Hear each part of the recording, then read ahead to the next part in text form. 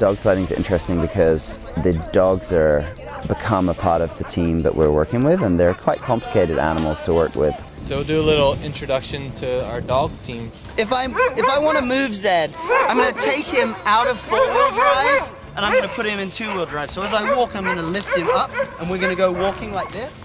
That way he doesn't drag me along, it doesn't hurt him at all. So here we have Cash, he's new to our yard, so he might be the shyest of the group. This is Chester, pretty dog, my favorite dog. Just bouncing with energy, just bouncing. I mean, they're on either side of the line and they're getting themselves tangled up, and it's just, but they're just ready to go. They're just always wanting to go.